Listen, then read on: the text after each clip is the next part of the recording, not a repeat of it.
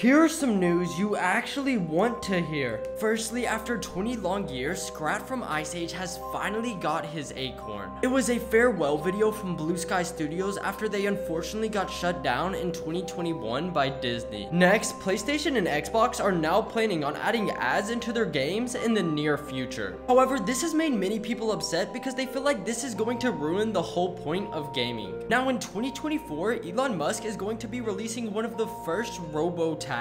It will be a fully legal vehicle that doesn't have any steering wheels or pedals. Moving on, the Large Hadron Collider is a particle accelerator that collides beams of protons moving at the speed of light. And this has the possibility of creating many black holes, while in 2022, they will be smashing atoms harder than ever. And they haven't tested it in almost 3 years, but for it being more powerful than before, people believe that this could create a black hole that could swallow the planet.